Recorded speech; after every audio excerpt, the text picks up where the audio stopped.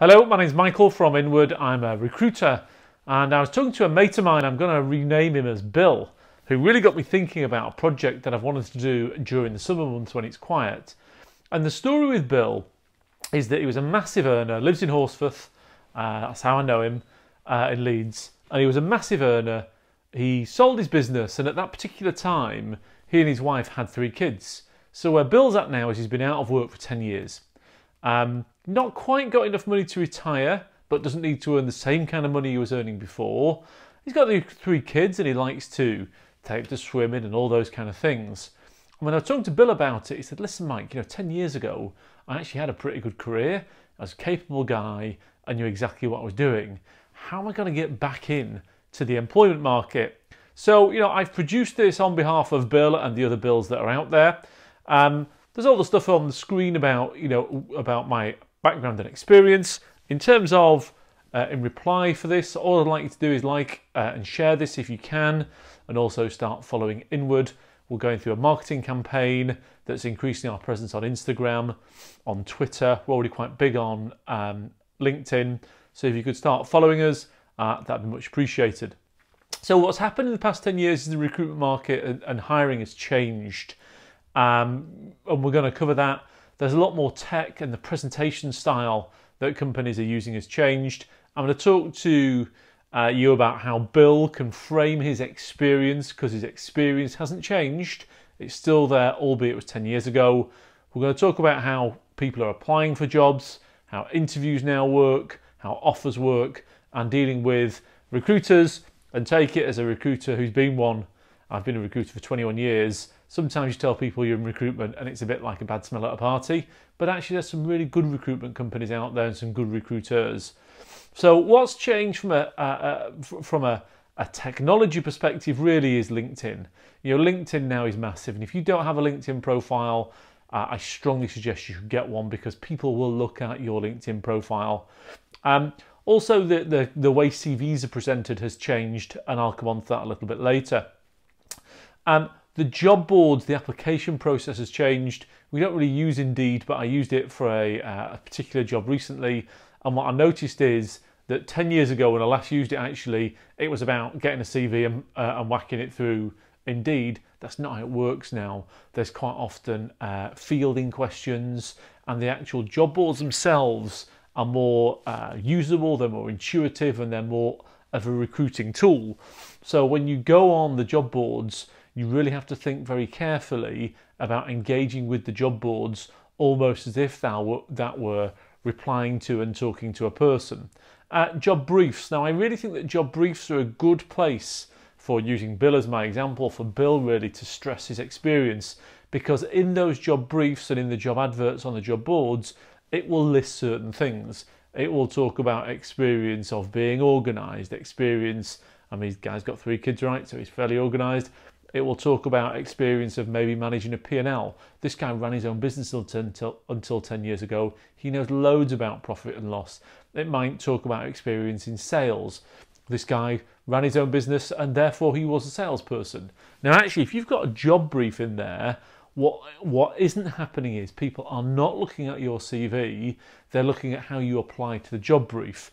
And actually, if you're Bill and you're worried about those 10 years out, you can circumvent those 10 years by reading and applying the job brief properly. Also, there's a big thing now about expectations. I filmed this in the last week of August, post-COVID, however post-COVID, but sort of post-COVID, and the expectation has changed a lot now. Now, the expectation was changing, but COVID really has accelerated that. And that's expectation around the working flexibility, and that's both location and working hours. There's also a lot more the expectation has changed a lot more in terms of what Bill can do and what's acceptable for him to take his kids to school and to pick them up from school. Like 10, 15 years ago, would it have been acceptable for Bill, a 48-year-old man, to say to his boss, listen, boss, I can't make that meeting at 9:15 on Wednesday because I'm taking my littlest swimming? Probably not. That probably wasn't acceptable, even though nobody would have said it, whereas now that is actually acceptable. So there's expectation level has changed. Now on the screen is, in my opinion, the most perfect CV I have ever seen. And this is how CVs have changed. The long, boring monologue stroke diatribe of you doing your GCSEs, forget it, no one's interested at all. This CV is beautifully simple. Now, it obviously helps that she went to Stanford and then worked at Google, but clearly your experience and Bill's experience is that equivalent for somebody else. And just because it was 10 years ago doesn't mean that it's not relevant. You can see how Marissa, and she's quite a famous woman if you look her up, you can see how Marissa has set out her experience in a very simple way. And actually you're looking at what she did 10 years ago. Now, if you've been out of the working world like Bill has for the past 10 years, what could you do with my time? You know, what could you put there? And what could you put about from a personal perspective? I think this is quite a personal CV, really. You get an insight into her. She's a geek. She says that on her CV. I like the fact it's on one page. I like the fact it has a picture. I like the fact the picture is dead simple, professional. You know, you could take that with an iPhone. It's not a picture of her all dressed up when she's off to York Racers. It's a simple, standard picture. One of the things looking at her CV down the right-hand side that I might change is a bit about expectations. Because I think if you go back to Bill, I don't know how much he used to earn, but I figure it was quite a lot given where he lives and the amount of cash he seems to have. Let's say Bill used to earn £100,000 a year. That's not what he's expecting now. He doesn't want that. If you actually talk to Bill about it, what he really wants to do is get away from his kids. I hesitated then, but he wants to get away from his kids for a few hours a day. He wants to talk to like-minded individuals. And actually, Bill would take £1.5 grand a month, something like that. And look at all that experience that you get for a one to £1,500 a month. So if that were down the right-hand side, instead of most proud of, maybe it might say expectations, and maybe it might say something about experience and skills, and in that circle, you put P&L, sales, whatever. You know, that could come across well as a CV. How to apply? Don't use a cover letter. I never read them. I don't think people do. I'd use your LinkedIn connection as well. So I'd have a LinkedIn profile, and my LinkedIn profile would be a reflection of the public persona I had. So Twitter, Instagram, my CV. And I'd see who the hiring manager was in the advert, and I'd then connect to them on LinkedIn. It depends how comfortable you are with this. I've spent 21 years placing salespeople. They're comfortable calling people. You might not be, but if you were comfortable calling people, that's a good idea. And think about if you're not getting any replies. You know, I see this all the time on the news. I applied to 300 jobs and didn't get a single reply. Well, you know, if you did my job as a recruiter, some of the applicants that I get are just woeful. You know, they're not bad people, but they couldn't be further away from what the client's looking for. So if you're not getting lots of replies, why?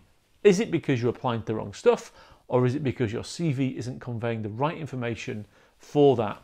We used to have a lady worked for us about 4 years ago, I would think. She was something mega like King of Accenture. It was something like that. It literally was. And she came to us to work on a part-time basis. And what I thought was fascinating when I got talking to her and ultimately interviewed her and employed her is she'd been sending her CVs to part-time jobs. And I'm sure people must have looked at her CV and gone, well, why would she apply to this? Now, actually, if you thought about her CV and put expectations on there, she might have got a bit more reply. Interviewing, the first thing is what to wear. You know, I'm wearing chinos and a shirt. I would say this is quite smart, really, in today's modern world. I'm a 43-year-old man, so I've got to be careful about giving fashion advice because I'm not a fashionable person.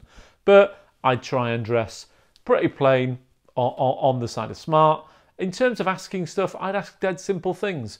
What are you looking for? I'd ask them that. I'd get to the end of the interview and I'd say, how do you think this interview's gone? Is there anything else that you want to cover? I'd ask very simple questions. You know, if you're Bill as an example and you want to take one of your kids swimming on a Wednesday morning, I'd cover that. I'd cover that then and there. Let's be clear about what's out there. What to say? Forget interview answers. People particularly will talk about getting into interview mode. A, that's never worked. And B, it's not on trend. That's not what people are doing. People are having honest conversations with one another. Money, I'd talk about money. I'd talk about what you're on.